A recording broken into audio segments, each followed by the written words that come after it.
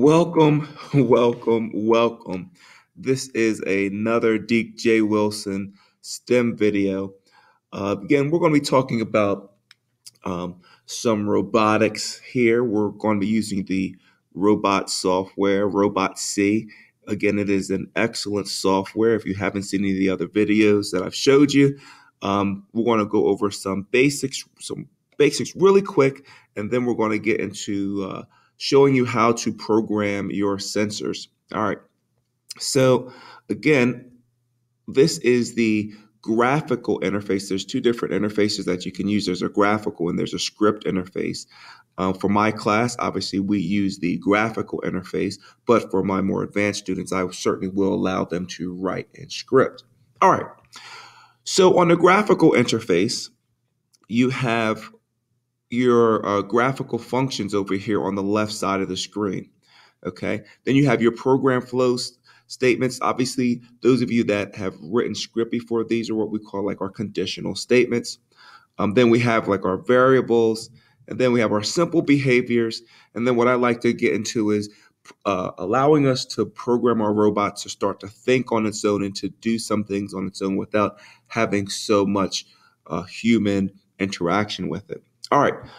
So in order for us to program our robot to go forward and sense when something is in front of it, what we're going to do is we're actually going to, well, for this particular program, what we're going to do is there's a wall in front of us, and we want our robot to drive forward. And when it sees that the wall is a certain distance in front of it, then what we're going to have our robot do is stop and then turn left. Okay? So what we're going to do is we're going to use our set motors, obviously. One of these is going to be a set left motor and a set right motor. So I set my left and right motor at 50% power. And then what I'm going to do is I'm going to use a wait until statement. I like using these wait until statements. There's all sorts of different ways that you can do this, but me personally, I kind of like using the wait until statements. So I'm going to say wait until my sonar sensor, okay, it senses something is less than or equal to, let's say 10, right? So now when I download this to my program, all right, I'm going to start at the beginning. And one of the cool things about this program is you can look at this from different camera angles. I'm going to look at this from camera angle 3. Okay, so you can see the wall in front of us. And what I'm going to do is if you click on the sensors, if you click on the view sensors button, then you can see how my sonar sensor is hitting this wall. Okay, so now when I press play, my robot's going to move forward. It's thinking on its own now. It's thinking, it's shooting out this sensor.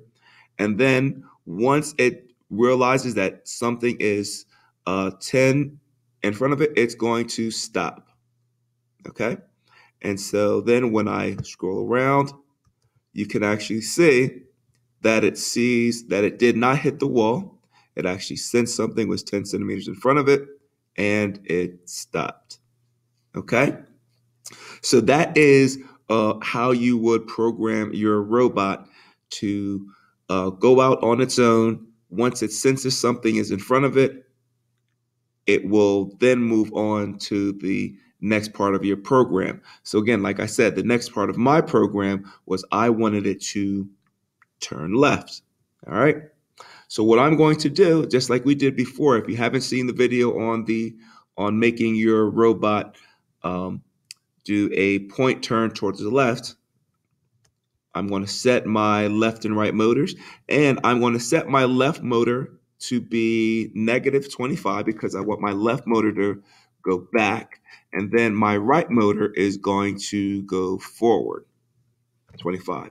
And then I'm going to say wait until, I use wait untils, and I'm going to say wait until my gyro sensor heading is less than or equal to negative 90. Now remember, when you're turning left, your robot is turning towards negative numbers. When your robot is turning right, it's turning towards positive numbers. Okay. Just to give my arm motor, and I'm going to show you guys why I'm doing this. Okay. So if you see right here, my arm motor is a little bit too close to the wall. So if it tries to turn, it might bump into the wall. So what I'm going to do is I'm going to give myself a little bit more clearance. So I'm going to make this 20 centimeters. Okay.